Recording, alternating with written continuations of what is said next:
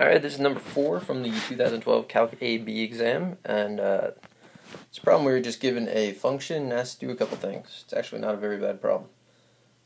So that's the function we're given. It's actually given as a radical, but as you've probably noticed, radicals are not all that useful when you're doing calculus, so we change it to a rational exponent. And part A, I'm just asked to find f prime of x, so that's a chain rule problem.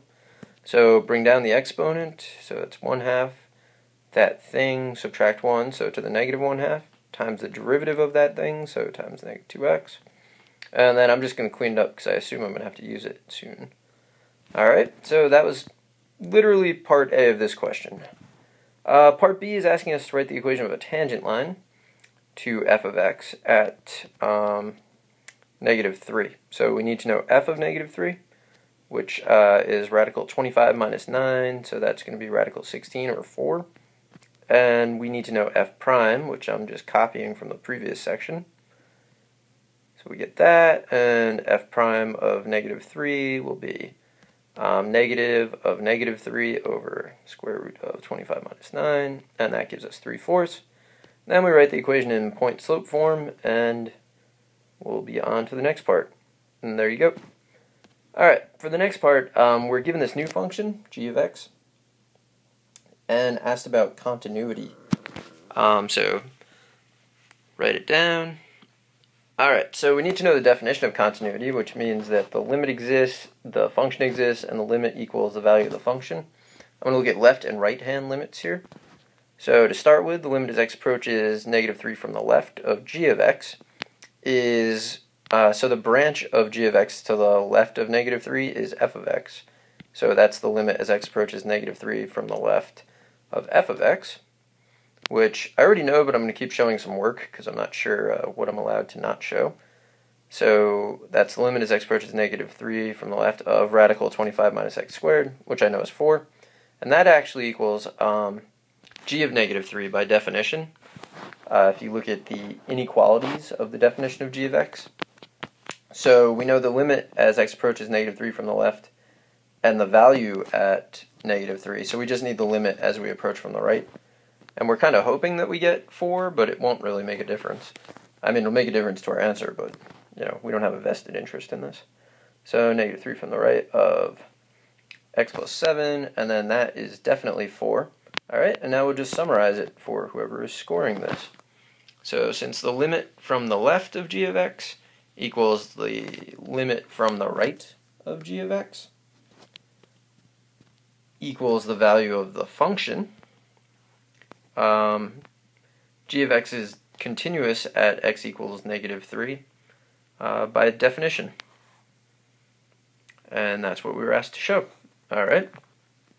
So the next part is actually just a definite integral. It's a U-substitution.